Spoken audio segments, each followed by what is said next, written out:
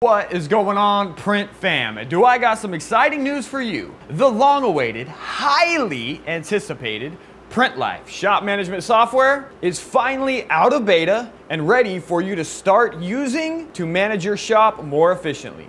This software was designed and developed exclusively for the one-man operation. The whole concept behind this was to automate as much as possible to make the process of running a print shop more enjoyable. Being a business owner is supposed to be fun.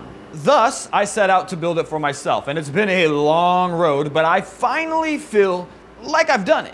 So with that, we're officially out of beta, and we're going into a soft launch. Now, what that means is we are only making it available to 50 shops. So this is a first come, first serve basis. And we are offering an extremely ridiculous monthly price. I mean, it's out of this world. There's nothing on the market that even comes close as far as functionality and all the things you can do at this price. And one more thing. This video runs a little bit long because it's like a walkthrough. It's a demonstration of the software.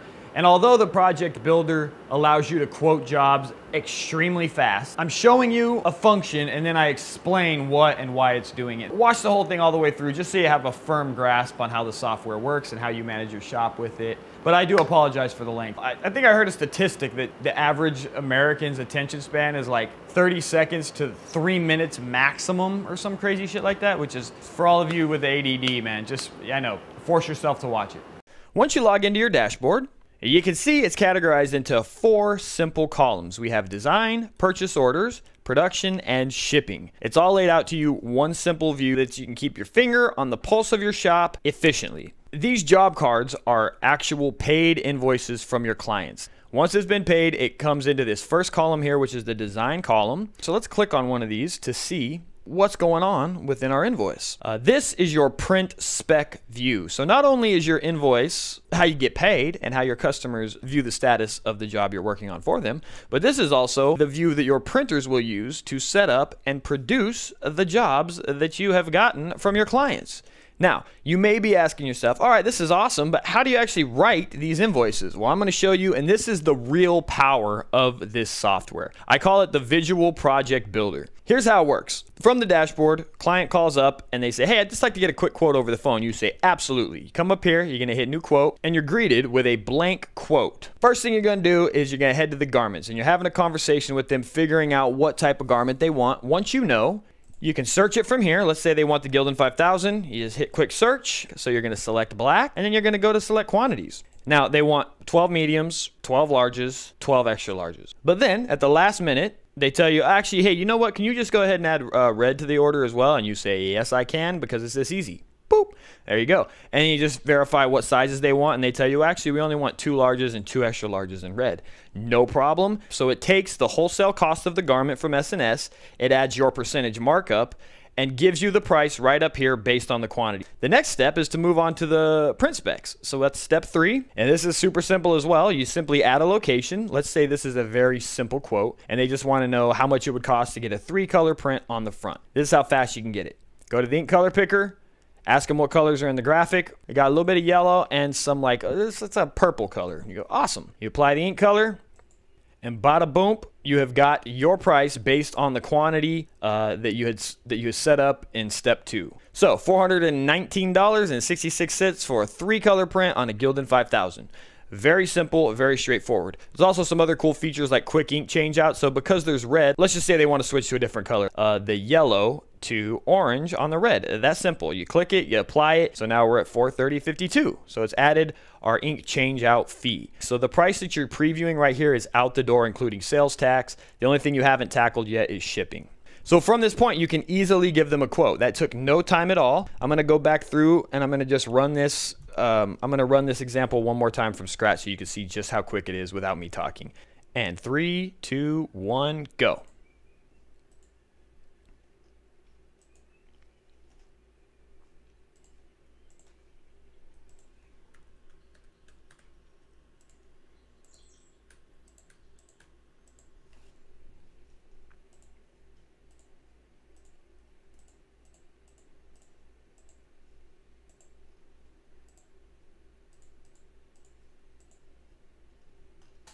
Done. Quote for 42 pieces, 4 colors on the front, 3 colors on the back, $668.55. I just quoted the client. The complex order is as simple as that. For you to be able to move past this stage, this system forces you as a printer to address specifics of the print job. And the reason I built it this way is so that you don't have to follow up with the client because you forgot to ask how wide they wanted it printed or how far they wanted it printed or the location of the print. This forces you to have that conversation before you can even accept payment from them.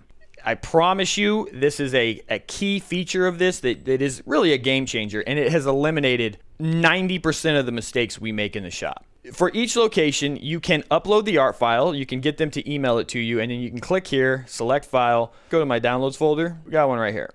So you can upload this, and then you just click here to specify the colors. So let's say it doesn't actually, well, we are going to be using white, and then it looks like it has yellow as well. So white, yellow, and we're actually going to take this orange off. We're going to make this red. Apply. Oh, there's no black in there either. And then you're going to define the print width. So you'll have a conversation with them on the phone, and they tell you that they want it at about 10 inches wide. And you know from experience, you can advise them on the distance, but standard is 2.5 to 3.5 down from the collar hem to the top of the art. And they don't want this to be too high up to the collar, so we'll go 3.5 down. And then you're going to select the placement, which is center chest. You can also leave notes. Sure to print with under base. And then you're going to hit submit. And voila, you do the same thing for the back. Or if they don't have the art file yet, or they're going to email it to you later, you can just, you can just define the print width here. On the back, it's going to be an upper neck kind of thing. So they don't want it very high down, and this is going to be an upper neck print. And then you can just say art file. All right, once you have all those specs in place, you're ready to move on to the next stage. You can select your ink type. You can set up anything from 1 to 6 different types of ink. That's completely up to you. In this case, we're just going to use plastisol. Next, you go to finishings. Finishings is cool because you can build this to be whatever you want. You can add folding and bagging. You can add printed neck labels, sewn hem tags, whatever. This is another good place for things like reflective inks, foils, high density, anything where it's a specialty and it's an add-on from the original print pricing matrix. You can get crazy with this and have a lot of fun. Once you've selected this, like let's just add folding and bagging, and they also want a printed neck label, go to final price, and you just set your quote. Super powerful, all in one. You saw how quick I quoted that and just how simply it's laid out and how intuitive it is for you as a printer, because all the information is right in front of you. And the beauty of this is that the printers use the same invoice as a print spec sheet. So you don't have to duplicate print specs. You don't have to make a second sheet and print it out. You can throw this on your iPad. The printers have access to it. They see all this stuff. Let's just say you have an embroidery job or something of that nature. We do have custom line items here, and you can create whatever kind of custom line item stuff you want. But let's just say it's a 5x5. You're going to charge $1.99 per, and they have however many are in here. What are we got? So let's say you're going to do embroidery on the sleeve. So you can just put some notes in here like this for any kind of other stuff. So you can still add your garments, and then you can just use line items to do things like, signage or whatever else. All right, once you've made all those changes, you're going to save your quote. And you can do this a couple ways. You can add a new client, you can save it as a guest if you haven't gotten the client's information yet, or you can assign it to an existing client. Let's assign it to my account in this case. So we're going to assign it to me, and I'm going to go assign, and there we go. So it's all set and ready to go for you. So that's pretty much it. Now, once they make a payment, so if we come to our dashboard, you'll see it's not here yet. So we're going to come back to our quotes, the saved quote. We're going to open this up, and it's time to take payment. Once you are ready to make payment, you either need to create a client account or you can assign it to an existing client. They can't check out as a guest for obvious reasons, and you will be greeted by the shipping. So I'm going to select 12-day standard turnaround, and then it'll update the breakdown. Once you've done that, you hit next, and it's time to take payment.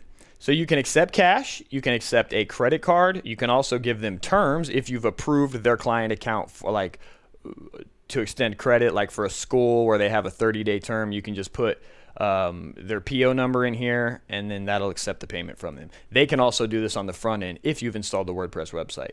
So let's go ahead and put this on terms, and we're going to proceed to payment. And what it's doing is it's going into accounts receivable. Let's filter this down to assign. You can see right here that this thing needs to be assigned, and it's ready to start mocking up. So we're going to start by assigning it to our designer. Then we're going to assign it to our printer, and then we're going to go to generate mockups. Now, once it enters the generate mockup phase, We're going to filter it to see what needs to be mocked up. This needs to be mocked up. So we're going to start here, and you just open your art manager and you start uploading your mockups. I'm going to just use some random stuff because I don't have a, we're just using whatever I have here. So you upload your mockup there, which you've created in Photoshop. You're also going to upload your separation file here. You can also see that all previous orders are set up and filtered with the art files for those locations as well, and you can assign those to locations fairly easily. But for now, we're just going to stick with the one I did. And once that first location is set, you see it uploads. And then when you do the second one, and once all locations have been uploaded, you don't have to do anything else. It automatically emails your client notifying them that they need to log in, review, and approve the mockups. And what they get emailed is this situation right here. So you have the public URL, which is what the client can see. So for the clients to approve the mockups, they just click right here. And they can either submit a revision, or if they think everything looks good, they just type their name. And then they hit click to approve mock. And then it moves on to the next location. And then they do the same thing here. Everything looks good. Click to approve mocks. And then once they've approved both locations, the production status automatically switches to the order queue.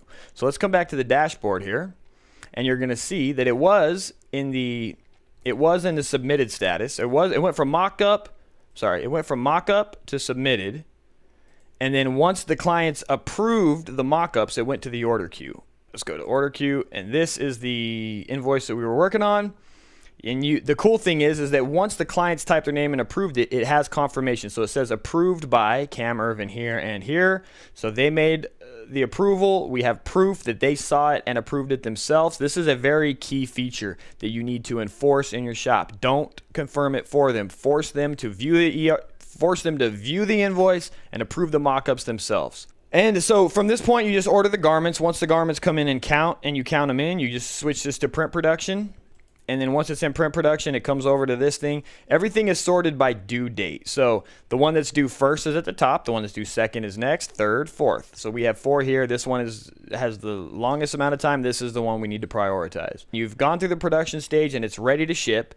Even if they have local pickup selected, let's say at the last minute they say, hey, actually, can you ship this over to me? Well, that's super easy. You create your labels, and then you can select all of your different shipping options. But let's say they need it quick. They need it like 2-day air. So you just click this. So you printed all these, you boxed them. You're gonna weigh them, get your measurements, and then you just put in how wide by, let's say 12. And then the weight that you got was, let's just say it was 18 pounds. And then if you have another line, another box, you add the other box, and you just keep adding as many boxes as you need. And then when you're ready to go, you just hit save shipping info, and it will give you the shipping information. So you'll be able to print the shipping label. You also have access to the tracking number and all that good stuff. The client view here also has access to the tracking information once you send them the shipping label. So I feel like that's it, man. I didn't go into any of the mechanics. Let me just show you what's happening with the mechanics. So all that stuff was happening automatically, and it's all set up through the print pricing matrix. So you add your shirt mockups, you input your print matrix pricing, and then you set up your shipping box sizes, and finally your finishing price matrix. So we have folding and bagging, and I can put in my cost per piece on each one of those.